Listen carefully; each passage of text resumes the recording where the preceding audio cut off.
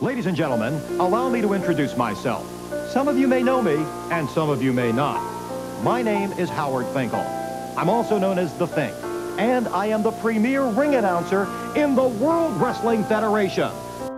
The greatest in-ring announcer in the history of professional wrestling, surpassing even the great Jimmy Lennon of Las Vegas.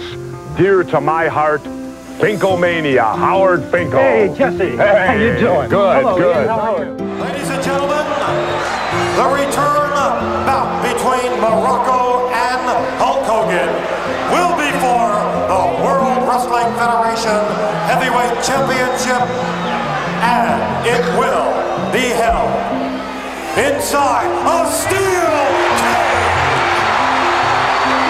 The Hitman, Bret Hart.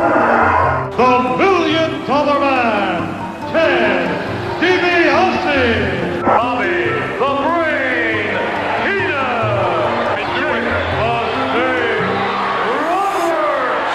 Weighing 520 pounds, the 8th wonder of the world, Andre the Giant.